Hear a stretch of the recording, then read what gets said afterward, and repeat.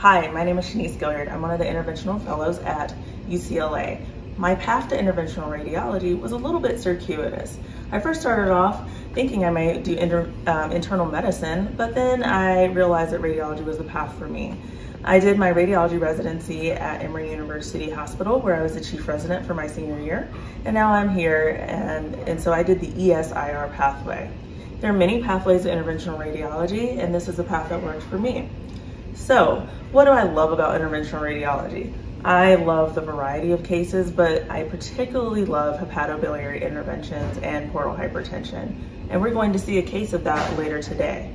My day usually starts around 6:30. I review the cases for the day and then I get started.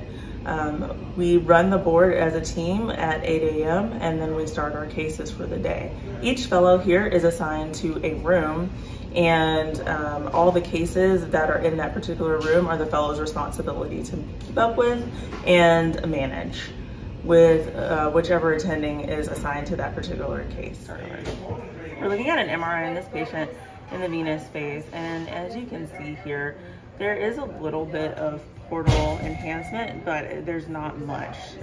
So we're wondering if this patient has either some kind of insult to the portal vein, which is resulting in their portal hypertension, and because the patient has refractory bleeding that has failed banding on multiple times, we are going to do a TIPS on this patient. Finding a portal vein intrahepatic may prove a little bit challenging, so we're going to be doing this TIPS under intracardiac echo or ICE.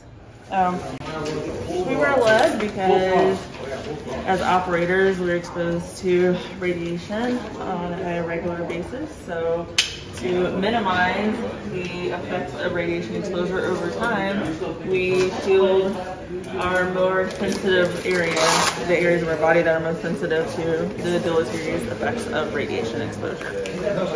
And what's cool about IR is you get to pick your own lead and make it cute.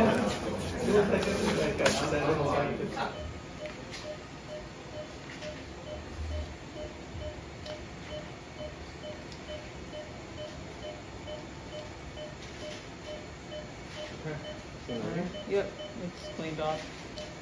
Should be okay.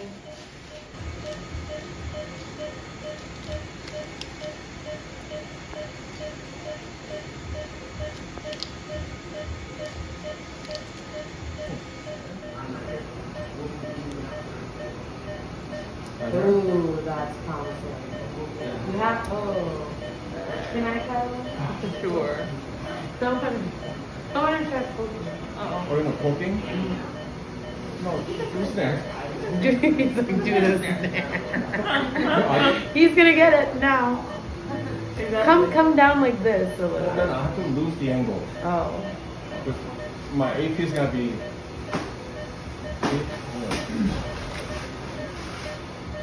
Yeah, I don't think I'm the right trainer anymore.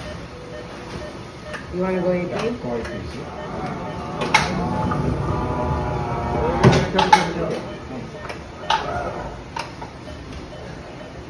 See? I'm way off now. So, in order for me to stay on your side. Actually, you know what? Pull the whole thing back. Catheter. You could pull the catheter Yeah, back. hold on. Our snare is here under the sheath. Yeah, you need to pull the whole thing back. Exactly. You have to come through the sheath. Okay, I'm giving this. There you go. There you go. The decision to do a DIPS instead of a TIPS, which is directly from the IVC into the portal system. It was just a difficult anatomy, and the throw was challenging, so that was what we did in the case. And We are planning the stent length, and we will deploy the stent shortly. I think finish there, yeah. Start by to look 3D, but we're looking the form, yep, that's that. Okay. Don't push forward, just unsheath. Unsheath, we're at that point. No, hold it, sheath, unsheath the whole thing. All the way through, unsheath the whole thing. All the way, Father, yeah, all the way. Okay, now, single shot. Once we deploy the cover poly mesentery assembly, which is fine. Right. Pull the whole thing back. Watch the top. You want our top to be, I think, sheath all the way. I don't want that to come in. Good. Pull back. Okay. Okay, let go. Next way. See, chops. Yeah. So you need to pull that down more. Yeah. Right there. That's it. Let go. Yeah. Should be okay there, right? Okay. Single shot. Okay. I'm cover super ugly.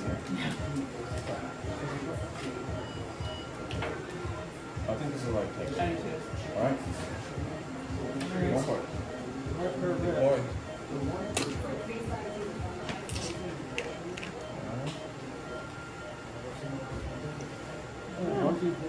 Hi, my name is Mona Ranade. I'm an interventional radiologist here at UCLA. I'm here to talk to you guys a little bit about my path into interventional radiology and offer any advice, I guess, for all those that are hoping to go into IR. So let me tell you a little bit about my training. I went to the Medical College of Wisconsin for my residency. That's where I did my diagnostic radiology training. And then I did my fellowship at Mount Sinai in New York. After finishing my fellowship, I practiced in New York for about 3.5 to 4 years, and I finally moved to the West Coast in 2020, and now I'm at UCLA. So a little bit about the diagnostic program that I was at Medical College. We were a very busy center, and it was a level 1 trauma. So basically, it was a volume-based program. We saw a lot of studies overnight, and we did 24-hour shifts where we would, do all of the diagnostic imaging for basically the entire hospital system. And I think that it's really important as we move to an integrated residency that medical students especially are aware of the fact that it's important to build a solid foundation when it comes to your diagnostic skill set, because imaging is what we're using for all of our minimally invasive approaches or procedures that we offer to our patients. So you have to be a good imager and a good puzzle solver, sort of, to first diagnose the problem and then come up with a solution. So it's important to basically be good at understanding why each image modality would work in specific situations, be good at correlating the pathophysiology, so doing your rad path correlation, and then once you diagnose the problem, then sort of expanding that to thinking out of the box and coming out with minimally invasive solutions for our patients.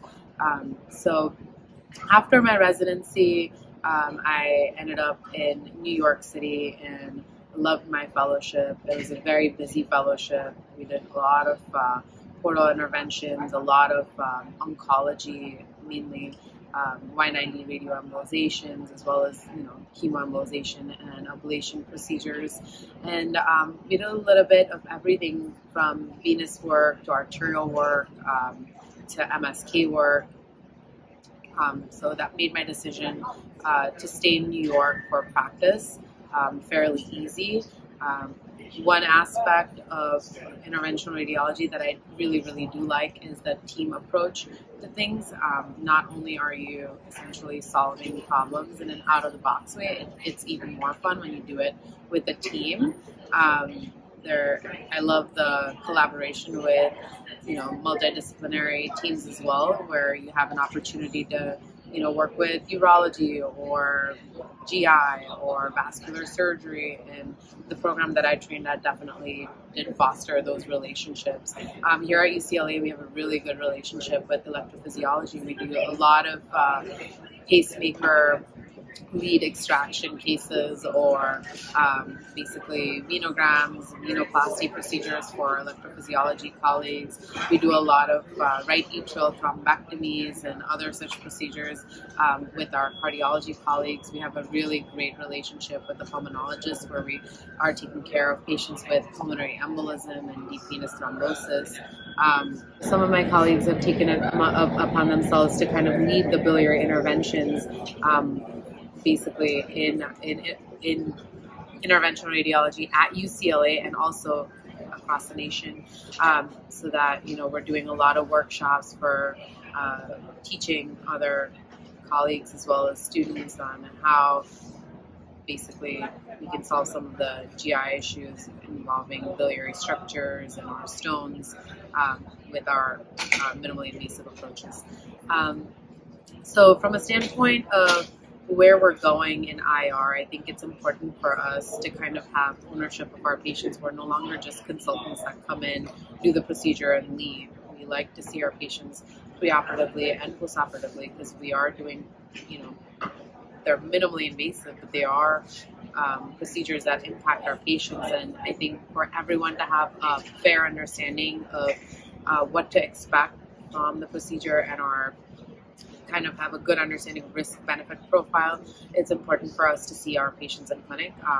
I have been fortunate that the concept of clinic was emphasized to me starting in residency. We had a very busy clinic, and we saw our patients basically on an outpatient basis in clinic, and that continued in New York, and it continues at UCLA. We have a busy system. We have a lot of practicing IRs.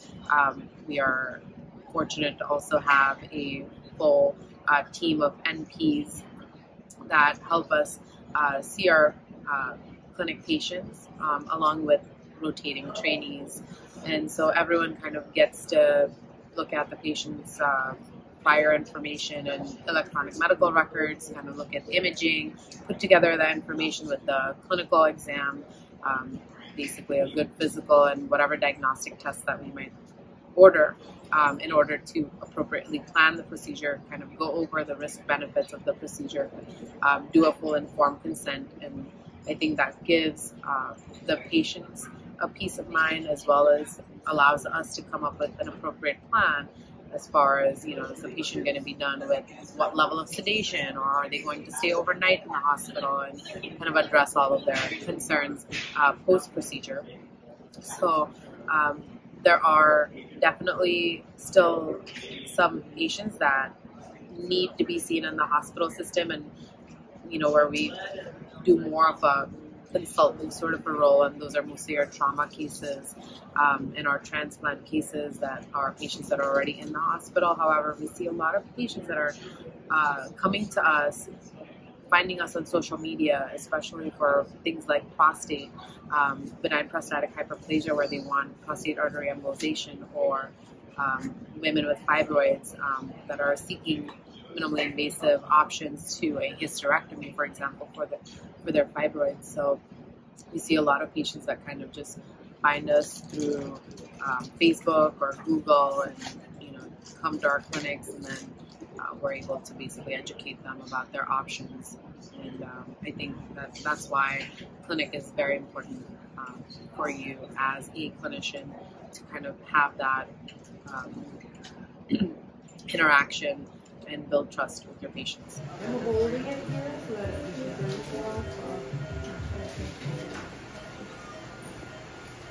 I can hold this too.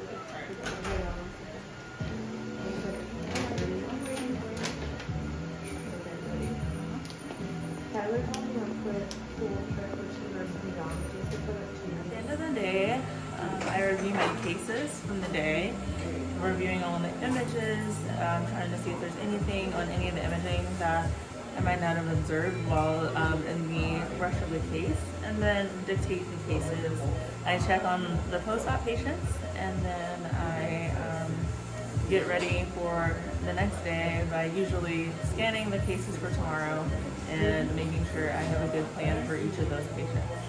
And some Tegaderm. Well, we have it. Oh, we have the 4x4s, just kidding. We just need Tegaderm. Yeah. want the little guys or? Yeah, the small ones. Thank you. All right. Thanks for joining us today at UCLA. Hope to see you all soon.